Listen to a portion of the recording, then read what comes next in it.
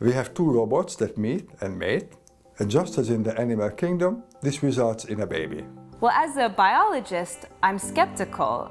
We're trying to recreate life in a lab with mechanical components. Of course I'm skeptical, but I also see the vast potential here. This is totally new. This is something that's not been done before.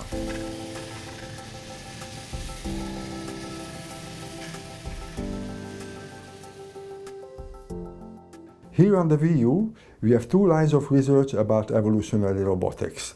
One is about the mind, the software of the robots. We want to make robots smarter by using evolutionary processes. So I investigate the evolution of the mind of the robot. With evolutionary techniques, we evolve the neural networks of the robots, that are the behaviors of the robots. The other aspect concerns the body, the morphology of the robots. We work with modular robots. They don't have legs, they are not humanoid. In fact, you may not even recognize them as robots.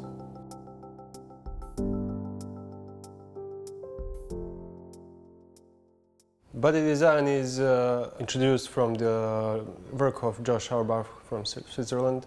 Most of the body parts are 3D printable, but some of them need to be assembled together with those components so we can have a fully functional robot.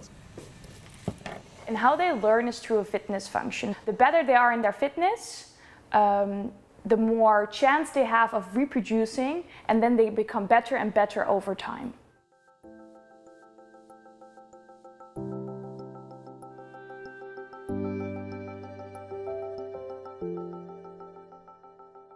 So as a biologist, I'm interested in the evolution of form and function.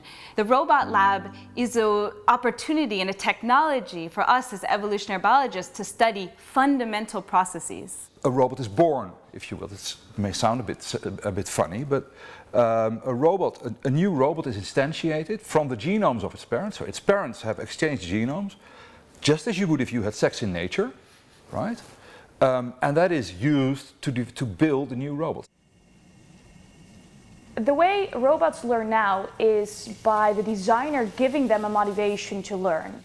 The way we do that in the Robot Baby project is giving them the motivation to walk towards the red light.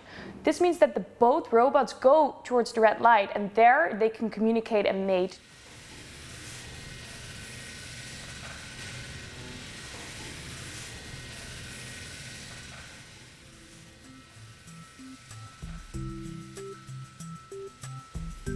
When they evaluate each other favorably, they send their genomes through the Wi-Fi network. Sexual reproduction mechanism then creates new genome. Code of this genome is sent to the 3D printer then for printing new components.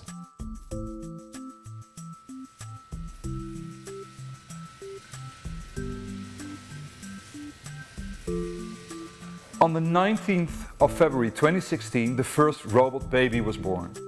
In our labs, a couple of hand-designed robots that were walking in the arena. They physically came close, they met, if you will. They started to negotiate with each other, dating if you wish. And then it happened. They decided to have a child.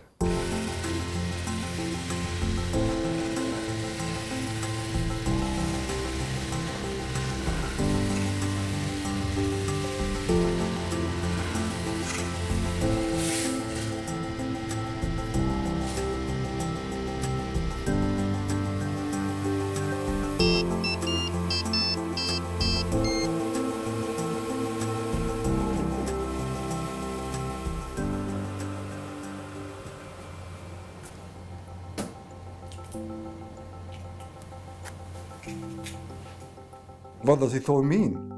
It means a proof of concept. And the concept we prove is the evolution of robots in physical hardware. For science, this means that artificial evolution can break out of computer simulations and enter the real world.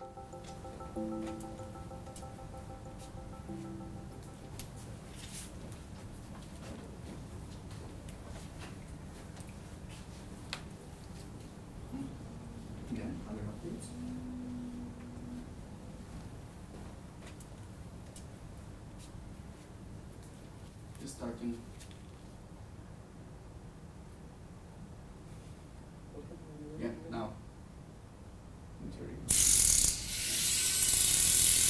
cut.